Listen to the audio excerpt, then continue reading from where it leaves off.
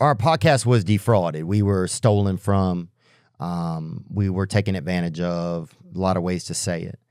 The company that did it is Kast Media, and the man that did it is Colin Thomson. If anybody wants to get refreshed on Colin Thomson of Kast Media, who thought he was going to get away unscathed with owing not only us a significant amount of money, but now we've come to find out all kinds of people significant amounts of money. So I kind of left that alone, and then I found out recently that Kast had decided to not pay us the money that they owe us from working, from the reads that we'd already done. This was the only public place I could do this where I feel like it would have some effect, because to me, this guy's like the Bernie Madoff of podcasting.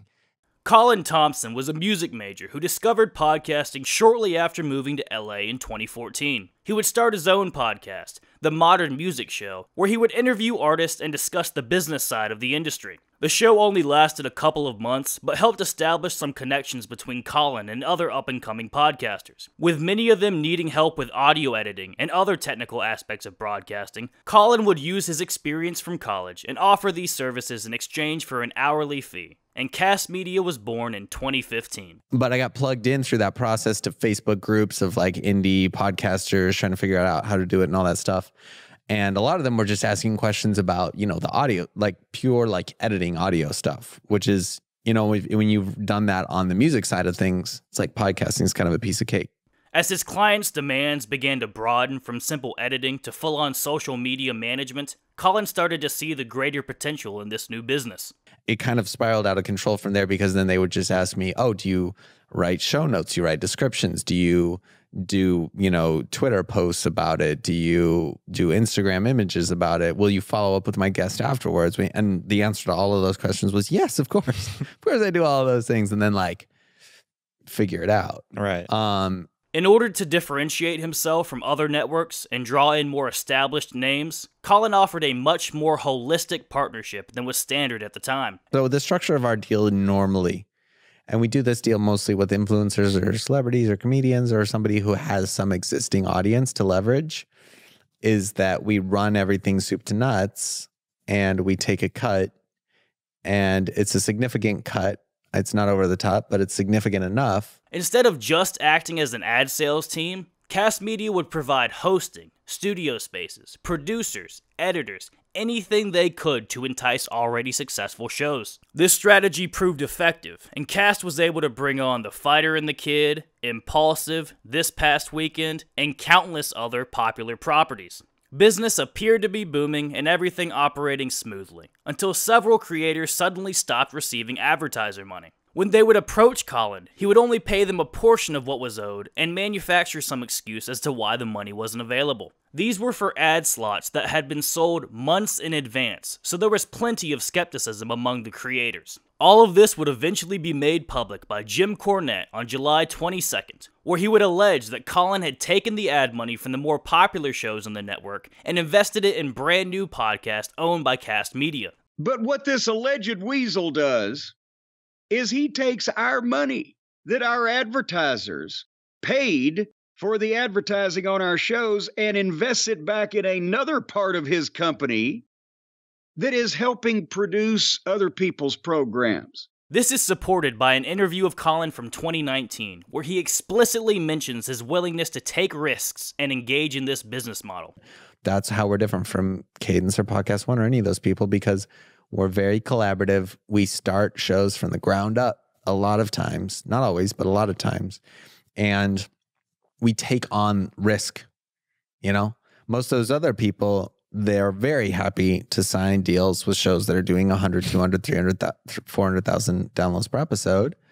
And I am too. I'm very happy to sign those deals too. But what we also do is sign deals at zero, because we're willing to risk and bet on the right shows and that they're going to be successful in the future. These new shows would fail to attract an audience, and Kast Media would suddenly see itself facing bankruptcy. And then he called me 3 months later to say that Collin has gone bankrupt, Kast has gone bankrupt, and he's starting a new company, which I didn't know you could do, and he would like to have myself and Tony back on his new company. In a desperate attempt to save himself, Collin would begin working on a deal to sell off certain Kast Media assets to Podcast One, a competing network. He would offer the defrauded creators a percentage of the money owed in cash and the rest in Podcast One stock, which is set to go public very soon. And then here's the accounts payable estimated. We will get, based on the amount they claim that they currently owe us, which doesn't even include the amount they said they were going to pay us for the next 2 payments, they were going to pay us a third in cash. A third in cash over 24 months.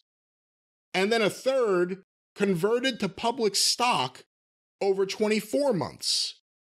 So we would get, allegedly, a third of the money that they're claiming here, not including the other money they owe us, and then a third of that money, we would have to wait for 2 years, I guess in the middle of our 2-year, 3-year term, whatever the that is, to get that money. And then we would have to get stock that we would be forced to hold on to for 2 years in a bullshit company that no one wants the fucking stock of. And that we don't want to be involved with to begin with. Theo mentions that Podcast One is offering Collin a job. And the worst part to me was, I said, well, what about Colin Thomson? I said, that guy's a crook. And they said he's going to be, they said we felt like he's done a good job and that he would be part of the team still. Which legitimizes Jim's speculation that they're helping this scumbag and supporting how he operates. But now he also, at the same point, he copied on this email the CEO of Live One, a guy named Robert Ellen. And one would think that he wouldn't, if he's talking to somebody who's basically told them, look, if you don't pay us our money that you owe us, we're going to raise enough of a stink, it'll screw your goddamn scam up you're plotting here.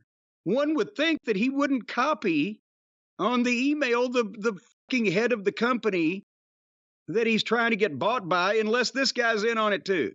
In Jim's second video on Collin, he brings up the constant international vacations and lavish lifestyle showcased on Collin's Instagram, which he has since privated. We're hearing from people, because the only social media he apparently is active on is his Instagram, which is now private. He's been living it up and having a good time with his wife in Las Vegas. Also, we understand maybe taking some international vacations, jetting around the world. The other thing we started hearing from people about is that apparently he's been bragging about a $2 million custom home.